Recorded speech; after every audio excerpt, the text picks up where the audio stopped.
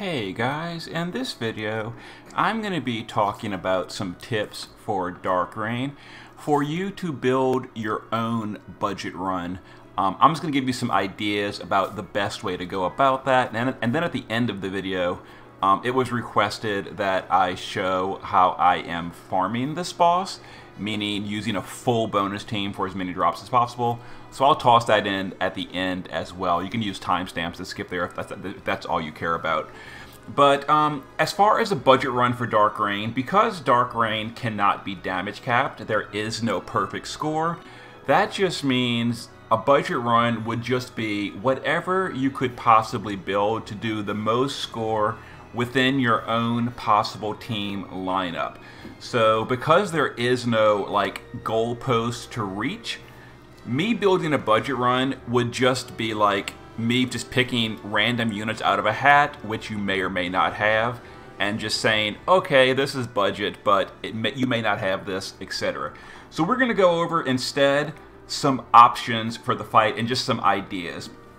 So when you're building a Dark Visions team, the number one first thing you do is your big breaker. Now we're going to focus only on physical breaks because honestly mages in this game are just not great and not worth using if the boss has equal defensive spirit, and this one does. So we're going to go for the physical side. So step one is we're going to look at 90% defense breakers. So you're going to pick your best unit from this list that you own, and I put them kind of in descending order of, power level for Dark Vision. So Lara Croft is obviously the MVP. If you have her, that's your pick. If you don't have her, probably Hawkeye is the second best because he can sort of contribute a little bit of damage. The next best would be either Venera or a Crowned Locke. They're basically both worthless as far as damage contribution, but I put Venera higher because, she doesn't require crowns, Locke does. If you have none of these, then I guess Cacteria is your next best option. She's an 89 breaker. She doesn't really bring much other than breaks. Her damage is worthless, but there you go. If you don't have any of these, then you just get your best breaker you do have, but, the fact of the matter is you're not going to score very high if you just don't own access to a big break, because that is the number one most important thing in the entire Dark Visions, is having a strong breaker. That is like the first step of getting a good team. Once you've picked your breaker, you're going to want to pick your support unit. Now, Dark Reign is only weak to holy element, so it kind of like pigeonholes you into a holy team. So the best option would be probably Fina the Return, or Cetra Aerith is also very, very good. Not quite as good as Fina, but, Aerith still does most of what you want. If you don't have either of those, then I guess EX3 Kryla is probably your next bet. She can single target 45% Holy Amp, and she can multicast it, so you can amp your whole team with that. And I guess beyond that, maybe the Riku, the Neovision's base Riku, she can do a 25% amplify, and I put her over some other units, like, for example, like Chao and all that, because Riku can contribute a tiny, tiny amount of damage, so it might be a little bit of something, but truthfully, you really want one of the first three units on this list, either Return Fina, Cetra Aerith, or Kryla EX3. Once you get that, then you want to, if you can fit it, you want to bring some killer buffers. Now, for this boss is human and demon, and I put on the screen some just various options. Fina the Return does both human and demon killer. She's obviously very good for this fight. Starlight Elena also does human and demon killer at EX3 for the entire party. The problem with her is her damage is very, very low, so it's almost like bringing a dead slot. But she does have Holy Element, and she can contribute a little bit of damage. It's not going to be much, but she does buff both killers at 150%, which is really high. Now, some other options for human killer would be Cetra Aerith, who may already be on the team anyway. She's only 100%, but it's like a free slot because she's already there anyway if she's your element supporter. And then for Demon Killer, some other good options are the new Return Reagan, who's really good here because he's like an 88 breaker, he's a 145 Holy Imperil, and he's a 160 Demon buffer for the whole party. And then Esther. Now, Esther, you wouldn't bring her just for the demon killer, but she's very likely to be on the party anyway if you own her, because she's just a high damage, period, and she just happens to bring along 120% demon killer for the party. So you want to try to fit a killer if you can. It's kind of a balancing act. There are other killers, like, for example, Dark Fina and Saul can bring, 150 demon killer for the party, but they're going to bring literally nothing else relevant except for demon killer, and that is probably not worth a party slot. And then once you have your support team lined up, you've picked a breaker, you've picked a support, you've maybe picked a killer, then you're going to want to just fill out the rest of the party with damage. So I've listed just some good options on the far right side. This is not the only option. These are just some of the meta options. Like Kain is probably the strongest burster. Esther is right up there as well. Esther can potentially be higher than Kain, depending on your party. Graf and Crowned Adele are both really good. Graf and Crowned Adele do have a little bit of problems, though. Graf is hard to gear for killers. Adele is very hard to gear for killers, and she really needs like an external weapon in peril, for example, like fist or gun, which you're probably not going to have in the party. So Adele, is good, but she might not be worth bringing because of that. And then some other options you've probably seen in other videos, Roberta, Titus. If you've crowned your Furion, he's decently strong.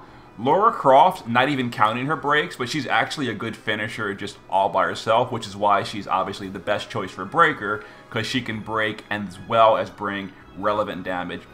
And then the Secret of Mana Reese, with the Dragoon changes, she's a holy element jumper. It can do good damage. She's definitely on the lower end. And then after that, it really falls off pretty hard, like as far as options go. Like there are, a ton of other options in the game, like, Carton, Cobalt Prince Noctis, or whatever his name is, Cobalt Blade Noctis, etc. Like these units are just low damage in Dark Visions. If they're your best option, go for it.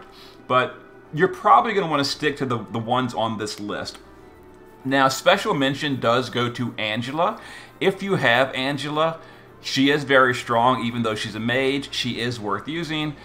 You would then need to fit in a good spirit break for your Angela. So, these 90% defense breakers are not going to work for Angela. They only do, like, for example, Venera can only do an 85% spirit break, which is not good enough if you're bringing in Angela as a primary defense. You'd have to, like, fit in Louise or something.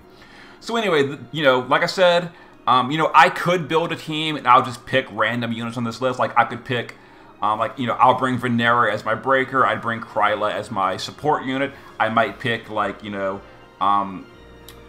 don't have Reese, so I might pick like Roberta, and then I already did a clear with Kain, Esther, and Roberta, and Titus. So yeah, the clear I already used 4 units from this, MVP list.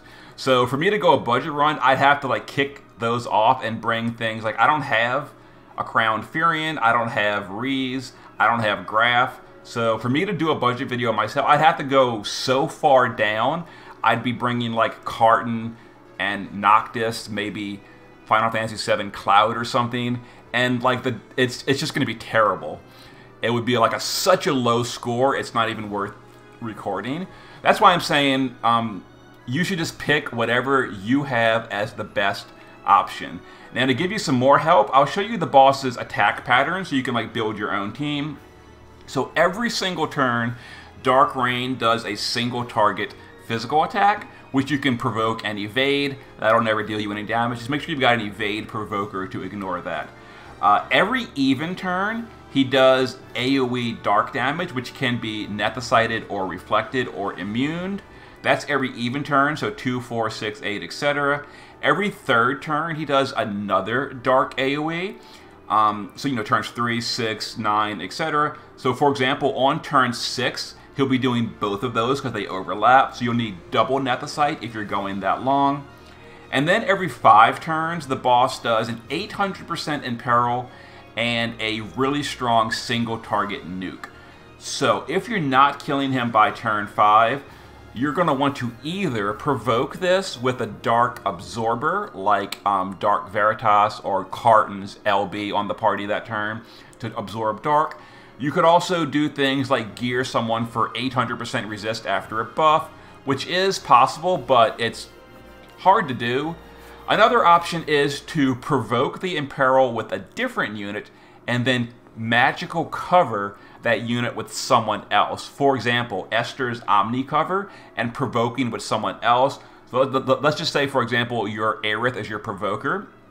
If she provokes the single target Imperil and then Esther covers with 100 Dark Resist, you'll still be immune to that.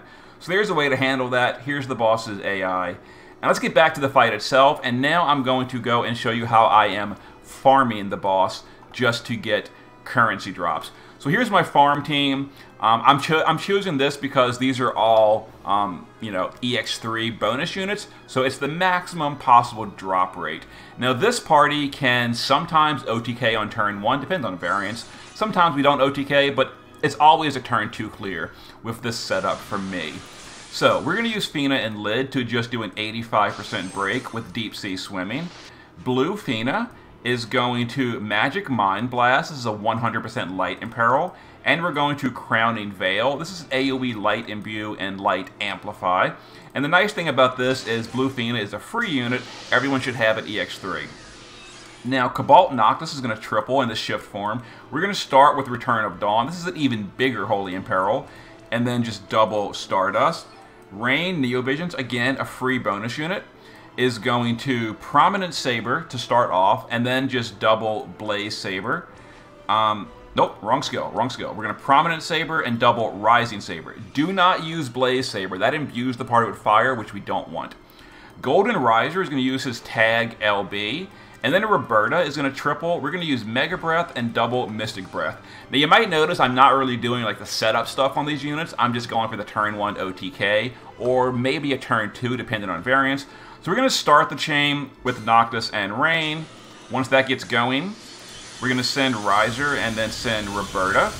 And this may or may not kill the boss, you know, depends on variance. It didn't kill it. Oh well, that's okay. So he's going to do some single target physical attacks on turn 1. We're provoking with Fina, you know, whatever. So we'll just reload our Stardust Ray Chainers and go again. If this doesn't kill, we'll manually quad cast our tag chain with Roberta. But there we go, we got it done. So there is how I'm farming it. You know, I'll do it one more time because sometimes, depending on variance, it's actually turn 1 OTK, but not always. And when it isn't, whatever. It's an extra turn. It's 50 energy. It's not like you have to do this fight, you know, so many times per day. 50 energy, we get 280 energy a day. So at the most, you're doing it 6 times a day, you know, if you're not refreshing. So here's the breakdown here. As you can see, Riser and Roberta do the majority, and then the support chainers, just support chainers. If you don't have all these units, you know, just swap it up. It's not really that big a deal. And here you go. So the drops are random with a full bonus team, not counting the return units. The return units give more bonus. I don't own any of them, so I can't use those. But with a full bonus team, you're getting 30 of each material from Dark Reign with an extra 3, so that's 390 of each material, but it is random. Keep that in mind. So we'll go for one more clear real quick. And the reason I like this is because we can just push the reload button. Reload, we'll do this and this, wait for this to finish, get all the buffs going, we'll chain our Stardust Rayers, wait for the chain to build a little bit, then send our tag chainers, and, you know, with variance, we might OTK, we might not. Well, exact same variance, 6% again. Oh well, not a big deal, we got it done, it's fine. So we passive provoke, and there it is, we reload this. And again, if you don't kill, just, you know, quad your Mystic Breath with Roberta, and that'll dramatically overkill. Assuming you're using the same units as I am, you know, you might not have Roberta on the party. But as you saw, Golden Riser does a ton of damage, and you could also bring something like Madame Adele and then just entrust Golden Riser again, and do it again a second turn, and you'll get a double LB off, and that'll be fine as well. But there it is. Okay, there's one more thing I want to show you guys. I'll show you the gear real quick too, but before I show you the gear, I'm gonna point out something really quick for your farming. And this doesn't count because we did a double turn with Roberta, so that doesn't really count. And again, oh man, so many Wicked Leonin. I already got I'm already finished that item. That kind of sucks. That's actually the downside of farming Rain, because farming Rain is random, and for whatever reason, he loves giving me the Wicked Lion emblem, and I actually finished that item. I'm still farming him because the Wicked Lion item is the only item that I'm finished crafting. Once I finish a second item, I'll then go and start target farming.